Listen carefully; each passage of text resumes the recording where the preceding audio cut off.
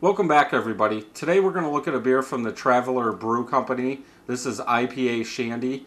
This is coming in at 4.4% and 51 IBUs. About a half a finger of head. I've let it sit a little bit.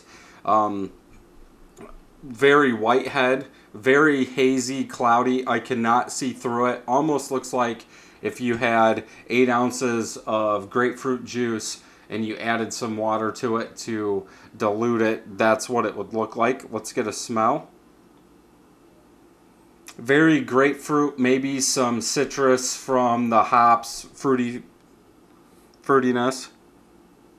Maybe some lemon in there. Let's get a taste.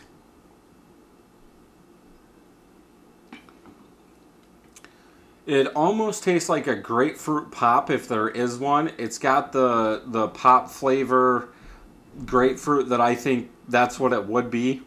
Not getting any pine out of there for 51 IBUs. Pretty good beer. I do like grapefruit. If you know somebody that doesn't like grapefruit, they probably won't like this. I would probably have to go with a 4.0 probably on this one.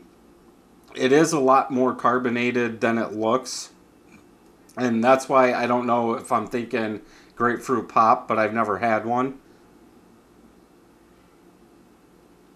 Overall, pretty good beer. I'd probably have to go with 4 out of 5. Have you guys had this? If so, leave a comment down below. Do you guys like that grapefruit taste? And don't forget to subscribe if you haven't. And until next time, happy brewing.